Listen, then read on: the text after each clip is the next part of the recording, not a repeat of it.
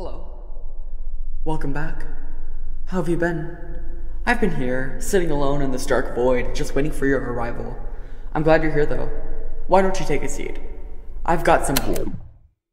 Yeah, enough of that creepy intro. I know why you're really here. You want to know if the title is really true. Well, you're gonna have to wait and see. In order to truly appreciate the destination, we need to experience the journey. And don't you dare to skip to the end of the video. I see all of you, you're little. I get a lot of questions asking what software I use. With the topic engraved in my mind, I figured I'd make a video about it. But then it lost in the polls. Okay, that's fine. I didn't want to do a video about it anyways. Want to know what did win in the polls though? This dumb idea that I came up with. I didn't think anyone would actually vote for it, but hey, if this is what the people want, this is what they want. Oh hey, I'm gonna reveal how I came up with this little robot's name at the end of the video. Your name was used. You'll see what I mean. Sorry for interrupting. Pretend this never happened. But don't forget what I said. Just pretend that I wasn't ever here. So, yeah. Luckily, I remembered to log my development process. We'll run through that, then I'll show you where you can access the software. After that, I'll give you a little tutorial and show you how to use it, and then we'll make a little dumb animation with it. Let's get into it, I guess. I started with a simple design in Google Slides. I wanted it to be flexible and simple to use. Now that I had a concept down, I went to choose a programming language. There are a lot of really good programming languages out there that would be perfect for this task. But I like to make life difficult for myself, so I chose JavaScript. Not even Node.JavaScript, JavaScript.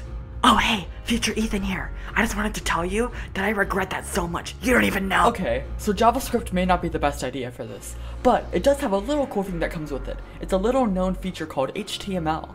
It allows for structuring of websites, sort of like what I'm doing. Oh, so you're gonna use that to make it, you ask? Once again, I like to suffer, so I decided to render everything from scratch, by hand. We were obviously off to a great start. I began working on the window system. I even created a helpful little list of things to do, but I never used it again. After struggling to deal with never-ending math and errors screaming in my face in agony, I got this little system working. It creates little windows that you can move and adjust around. Nice. After all of that, I started to work on the scene view. I added object functionality and got that all working. After some bizarre errors and glitches, some objects can now be rendered. Nice. However, it was super unorganized. And so I moved on to the outliner. This is relatively easy to make. You could create objects, and I even added the ability to change the name of objects directly. But this feature was buggy, and instead of fixing it like a normal person, I just pretended it never existed. After the outliner was somewhat presentable, I moved on to gizmos. Which happens to be the name a few of you chose for my little robot friend. I'm getting distracted, but I thought that was cool. Gizmos are little controls that you can use to move stuff around. Up until this point, I've been making this all sound really easy, but I've been hiding something. Moving around was indeed easy, but rotation? Allow me to introduce rotation. Alright, here we are. So, basically what we're doing is we have this, and so the angles and stuff, I am confused about them. You can see these angles already don't match, and it's super confusing, and yeah. So I'm plotting it to 90 degrees right here, and then that's where 90 degrees is, so then I go on my whiteboard, and I write down 90 here.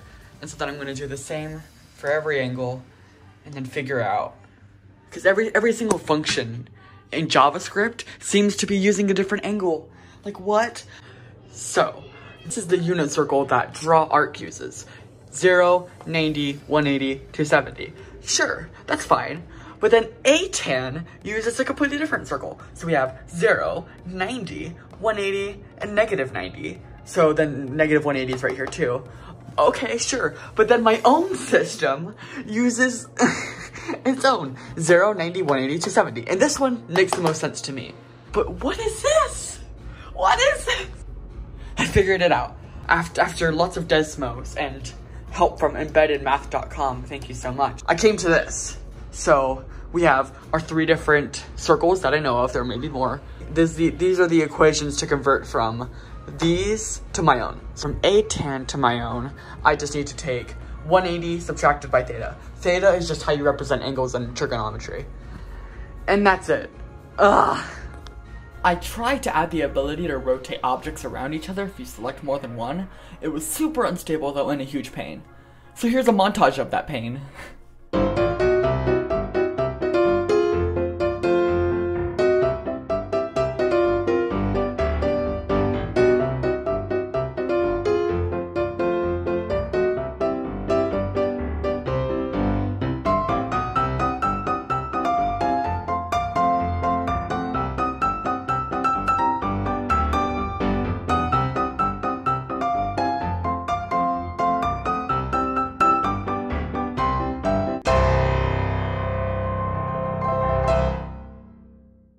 What did I do with that? Once again, I removed the feature and pretended it never existed. So I moved on to the scale gizmo. Surely scale would be much easier than rotation, right? Well, that also turned into a buggy mess. I pushed through it though, right? Right? No, I swept it under the rug and pretended it never existed. So I moved on to the timeline.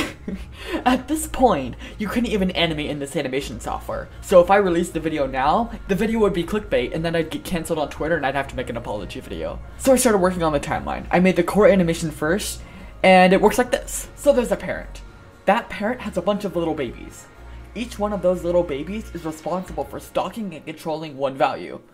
That parent will tell their babies to run off and apply a keyframe. They all follow and run off and do their little thing. They all apply their own value on that keyframe. Then they all run back. It works really well, which is very surprising considering I made it. I got working on the timeline, but I ran into another big problem. I had no idea how to code zooming in and zooming out across one dimension. I was about ready to pretend that feature never existed in the first place, but I got it working before I could give up. Keyframes now work too, not without a fight and struggle of course. I realized that I needed a right-click functionality in order to make that work, but I had no idea how to do that, so to Google I went. I quickly got something working, which as you can tell, works 100% perfectly. And I totally didn't waste an hour getting distracted by making cursed photoshops of my dog. That did not happen, I promise. The timeline was pretty much done, so I started to work on the properties. It went fairly well. I just had to code a system that could render out values and change them at will. I coded a color selector for a bit, which took an absurd amount of math. It worked though. Once properties were done, I moved on to a feature that I've been neglecting for a long time. Parenting. I looked into the math behind it and...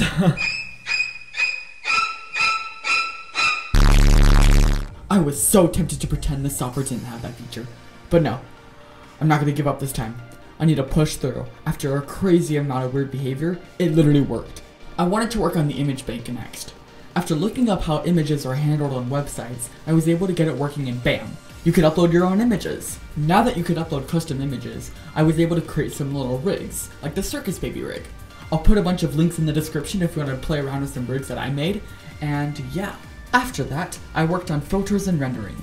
Both were really simple. Then I was left with one last thing. There is something that I've been keeping from you. Throughout all of this, you've never been able to undo. I know, I can hear your angry cries and pitchforks, but hey, at least I didn't pretend this feature never existed. I absolutely dreaded this feature. I figured this would take days, weeks, months, years, decades, centuries to get working. I was absolutely terrified when I started coding.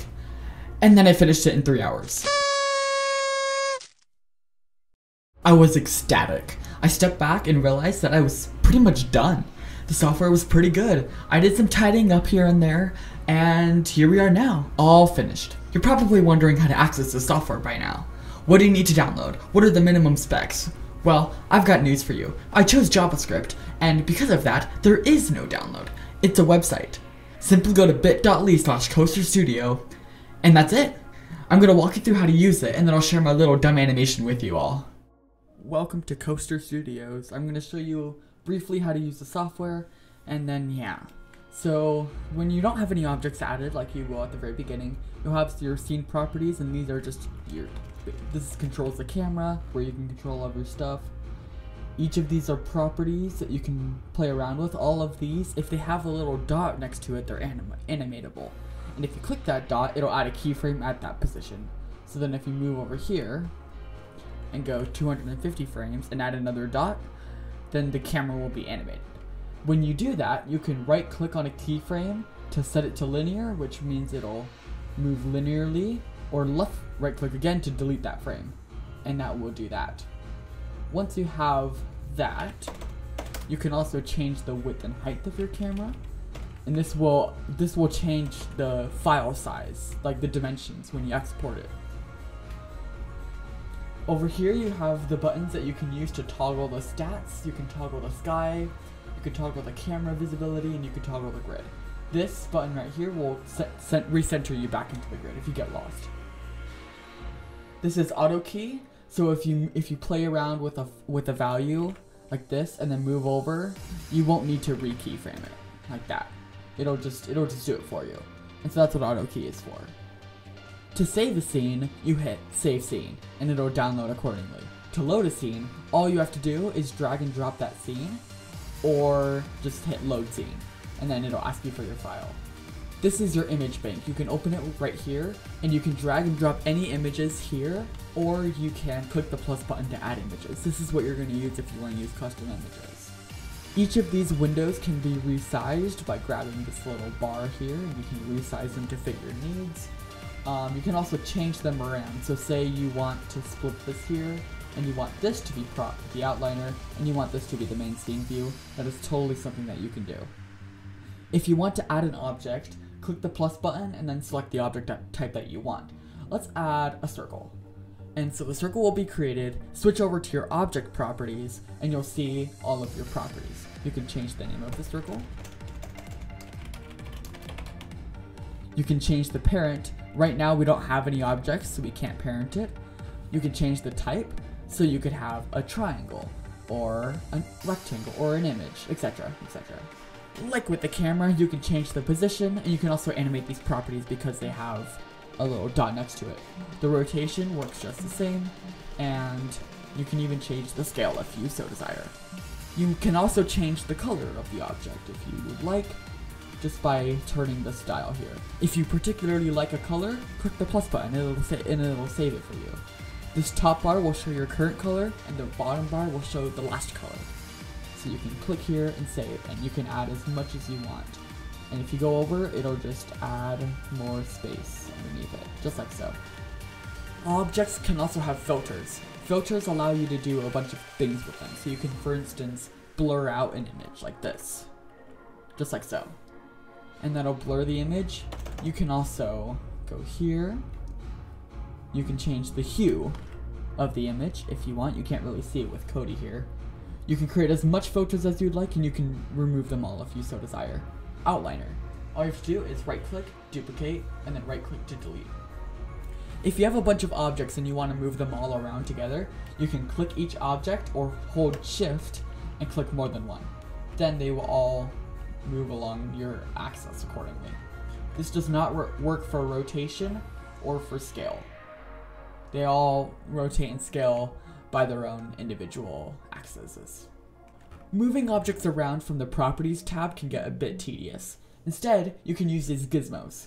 The X controller will move it on the X, the Y will move it on the Y. The center white block will also move it freestyle. You can use the rotation to rotate it around, and you can use the scale to scale it around. With the rotation, if you hold control, you can snap it to the nearest 45-degree angle.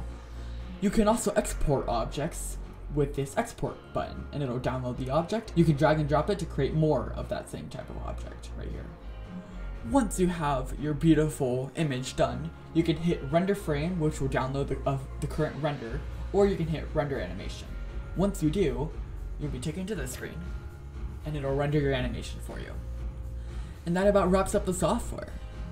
I'm super excited to see what you all animate with it. As for me, well, I animated this. I think it's top notch.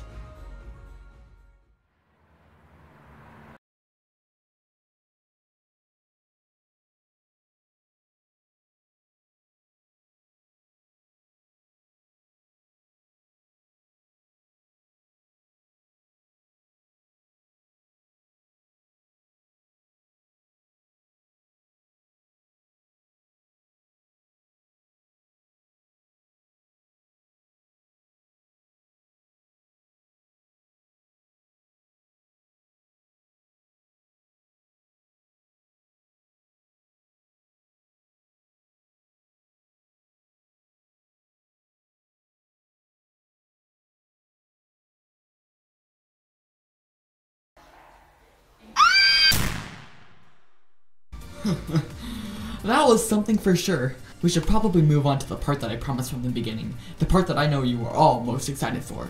How I came up with the robot's name. I got over 1,000 name suggestions. I figured randomly picking one was too boring and unfair, so I came up with an idea.